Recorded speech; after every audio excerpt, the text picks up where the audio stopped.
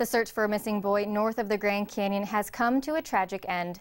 The body of 5-year-old Jerold Joseph Williams was found Monday afternoon around 4:30 p.m. near Forest Road 240. The Coloado City boy went missing from his family's campsite last Thursday and was the subject of a massive search effort. For 5 days, over 1,000 searches combed the rugged terrain about 12 miles south of Jacobs Lake looking for him. He was found almost 4 miles from the family's campsite. Authorities have said that there were no signs of abduction or foul play. Officials believe he died of environmental exposure as cold weather had moved into the area during the search.